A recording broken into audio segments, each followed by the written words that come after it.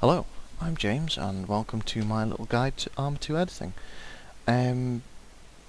This episode is going to be about the effects button in waypoints and triggers. I've done a little bit of research on it and this is basically just a basic overview of what it's all about. So let's get started. Click the little effects button at the bottom.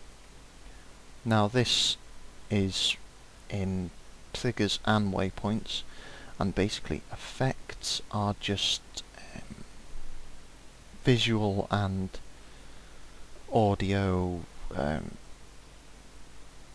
bits you can add that execute when the trigger or waypoint is completed.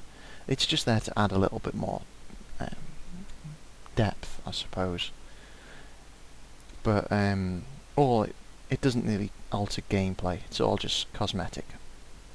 So the first box that says true in it is called the condition block, and this can be used to require a condition that must be satisfied in order to execute the chosen effects. Now, I don't know exactly how you would code that, but I'm sure if you go on the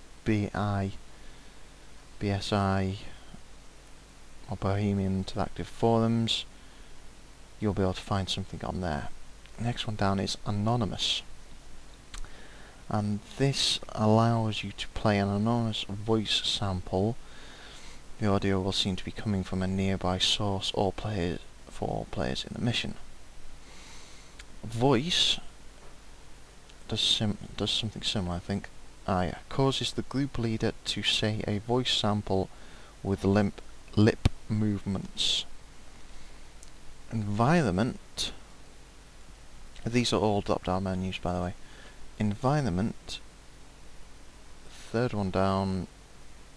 Plays a chosen environmental soundscape sound. Yes, this is just for adding ambient noise, rain even. Triggers, right, the definition I got here is a little bit poor, but basically this is just another sound one from what I can see and figure out, but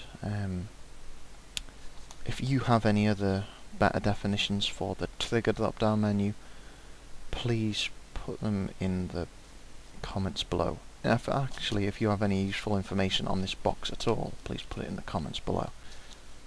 Next we go to track. Much simpler. This plays music, really, a chosen music track.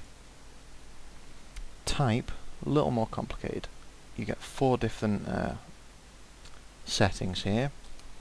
The first one, object.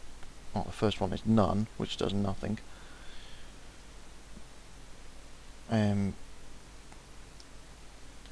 Second one is object, which is used to create a predefined 3D object in front of the player's field of vision.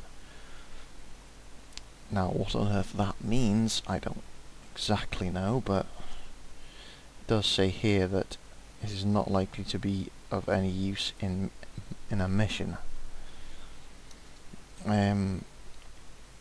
Resource, used to display a predefined graphical resource over the player's field of vision. So how that differs from object, again, I don't know, but this is just the definitions I've got, and hopefully this will provide some kind of basic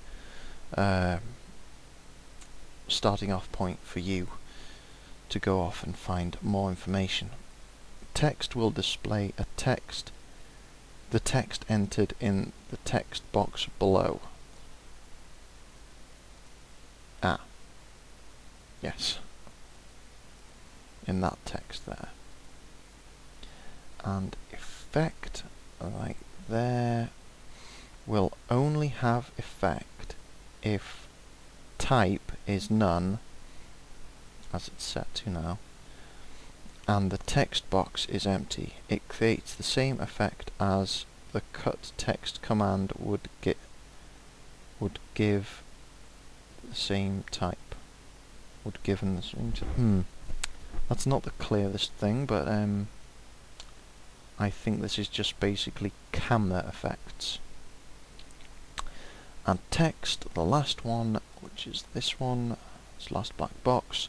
This option will only be available if the type is none, and it will either behave as a drop-down list of available resources or object types, or a box in which to enter text.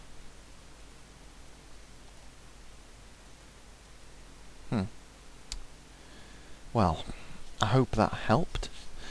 I hope you can help me learn more about this, because after all I am only learning, and I'll see you next time.